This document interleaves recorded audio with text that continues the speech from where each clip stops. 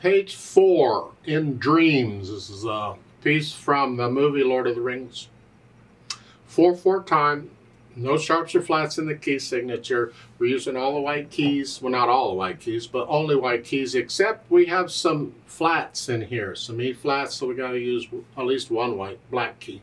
Let's take it carefully and make sure we got the rhythm and the notes and all that. In the left hand, you're starting 5th finger here. That puts your hand in this position. The right hand, when it comes in, is here, and that's in this. So we're in this position. Now we're coming in on beat 4. See, the first measure only has 1 count in it, 4 and. Yeah, so there should be another measure somewhere with 3 counts in it, because altogether it's got to be 4 counts. If you look at the music, there isn't. In my opinion, that's an error. That last measure at the bottom of page 5, it should not be a whole note, it should be a dotted half note. Doesn't affect how we play it. We're going to still come in on beat 4. So here, just technically it's not correct. 4 and 1, 2. 1, and you remember a dotted half note's the same as 3 quarter notes. So if you know what a quarter note gets, this gets 3 of those. In this case, it gets 3 counts. 1, 2, and 3 and. 1 and 2 and 3 and. Get the idea? And you're basically playing it all here. Now, the numbers at the beginning of the lines in the little boxes above the staff, those are measure numbers. So I can refer to measure numbers. And it's like if I want to say, okay, take a look at measure 10. Well, you got to figure out where 10 is. You can go down to measure 7 and count across, 10, 7, 8, 9, 10. Or you can go to measure 11 and say, well, 10's right in front of it, so you go back 1 measure. That's what I usually do. So really, it's the last measure on page, 4 is here. 2 notes, a D and a here. So start 1 measure before that. On measure 9, you're here. 1 and 2 and 3 and. Just hold them both down. Just 2 notes instead of 1. Big deal. And you get that over on page 5 too in a few places. Let's go to measure 16. You're here. 1 and 2 and 3. It's tied. And then on the end of 3 is the F. 1 and 2 and 3 and 4. 1 and 2 and. We're going to use the same finger for the E flat as for the E. Just come down here. 1 and 2 and here. And do you understand dotted? I don't know how much you understand here. It's a dotted quarter note. It's the same as 3/8 notes. So a dotted note is the same as 3 of whatever the next under note is. And so here it's going to get 1 count for the quarter note, a half a count for the dot, because the dot gets half the value of the note. And that would be a half a count, so then the 8th note's on after that. So it's 1 and 2 and 3 and 4 and. So the quarter note comes on B3, the dot comes on B4, and then on the end of 4 is the other 8th note. E. And of course that flat now is good for the rest of the measure, but only that measure. So both of those E's are flatted. So again, measure 17, 1 and 2 and 3 and 4. Now you got 4 notes down together. Just lower the whole hand down together. Try and get them all down at the same time. I don't, but maybe you can. And then you do it again. And connect that. That's sort of the notes and the fingering. Then go through it a few times, however many times it takes, I don't care, and get rid of any hesitations you've got so the beat is a steady beat. Doesn't matter how fast you go, but it has to be a steady beat. Once you can do that, then we add the articulation, and that's here it would be the phrasing. Going to lift up between the phrases, just a little lift up. It's like taking a breath. So you're cutting the last note of a phrase a little bit short so you can lift up. It's here. So at the beginning, connect all these together. Then lift up. It's like you're taking a breath. Connect all this this, and then lift up. Just lift up between the phrases. It makes it so much more musical when you can do that. When you get over to what, around measure 12, you're ending a phrase, lift up, to lift up again.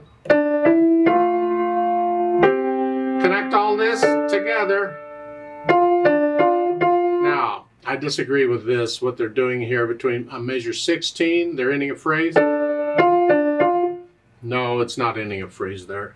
Connect it to measure 17. Pretend that curved line goes all the way across here. So end at measure 17. And then between measure 18 and 19, you can pretend that's a phrase. That's the difference. So you then lift up. It's an afterthought. It's like an afterthought. The song ended at measure 16 on again, on the half note. That's the end of the song. The rest of this, that's just an afterthought. It's like a coda. It's just a tag on the end of the piece. So you can connect it all pretty much, except I think I would lift up after the whole note on measure 18. I'd lift up both hands like taking a breath. Yeah, it's not in the music, but if I were your teacher, I'd draw slur lines doing what I just described I'm doing. Dynamics. Whatever you think MP, mezzo, piano, or moderately soft is, it's not soft, it's just sort of soft. And you're staying there.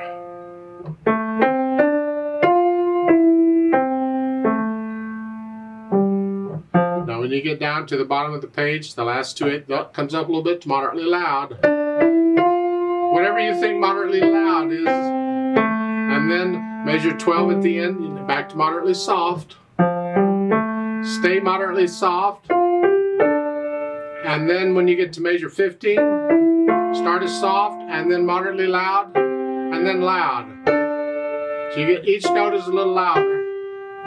Loud, not really loud, just loud. And stay there. And you have accents on measure 17. That's going to make those notes sort of a little louder. And then soft, no accents of course, just, it's like an echo. The last two measures echo the two measures in front. So you're loud on measure 17, and then soft, echo it. Don't slow down, just echo it. Yeah, that's sort of the dynamics. Get into the music and feel it, and feel the dynamics. That's where it is. Right now it's very mechanical and artificial. We're just kind of forcing it. So you want to get into the music and let it flow. Yeah. Speed, well, it's slow. I'm sure you heard recordings of this.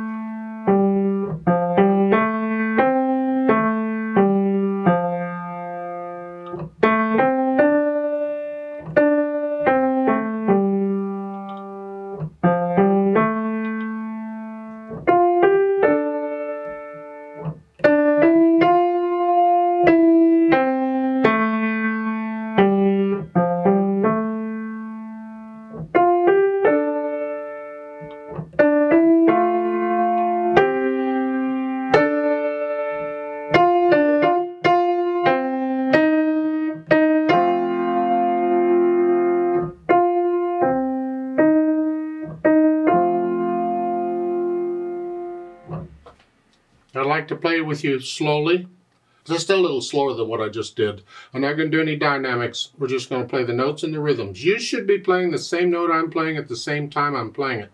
That's all we're after here. You can do the dynamics and all that on your own. I will lift up between the phrases though. So I'm going to give us 3 counts because we come in on beat 4. 1, ready, and go, and.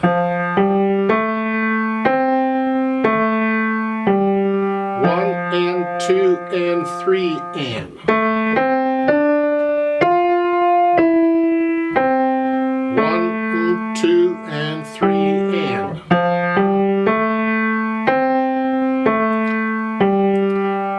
and 2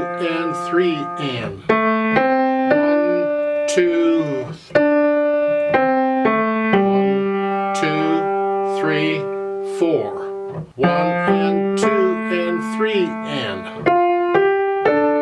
3 and. 1, 2. 1, 2, 3.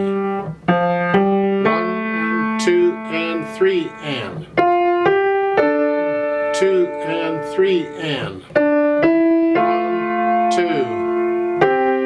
3. 1, 2, 3. 3 and 4 and 1, 2, 3, 4. 3 and 4. 2, 3, 4. Off. Now there is a duet for this at the bottom of the page. I'd like to play that, and you play what we just played. I'm going to speed it up a little closer to how fast it goes. I'll give us 3 counts. Now the duet doesn't have anything on your pickup. You're by yourself. So I'm going to play those notes with you, and then I'm going to do the duet part. Now I have a problem with this duet part is it's got a lot of half notes in it. Now we need to stay together. We need the beat. So I'm going to play quarter notes in the left hand to keep the beat. I'll make something up, but it'd be easier if we could be together and I could hear you, then I could follow you, but I can't do that here. I just have to keep a steady beat and hope you stay with me. I'm going to go about a 1, 2, and 3 and. It's about that fast, so make sure you can play that fast with no hesitations or this won't work. Now for this duet to work, I need you to go up an octave on the keyboard. Because the piano's using these notes in here, I need you to go up. So what we're going to do is just going to pretend middle C, it goes up 1 octave to this C. We're going to pretend this is middle C. So instead of here, you're up here and play it up here. All up here. 1, ready and go and.